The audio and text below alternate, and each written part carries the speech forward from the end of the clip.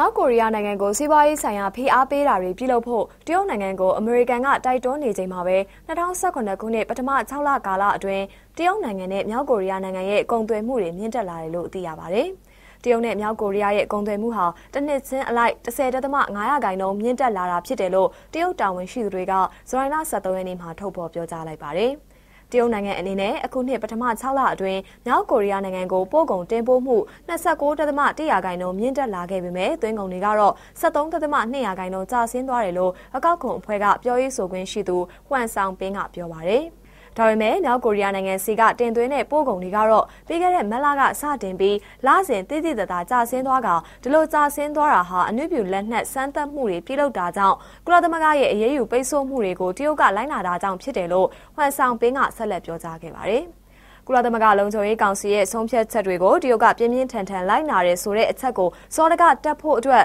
နမူနာကောက်ယူထားတဲ့အချက်လက်တွေကိုတော့အသုံးပြုလို့မရနိုင်ကြောင်းဟွမ်ဆောင်ပင်းက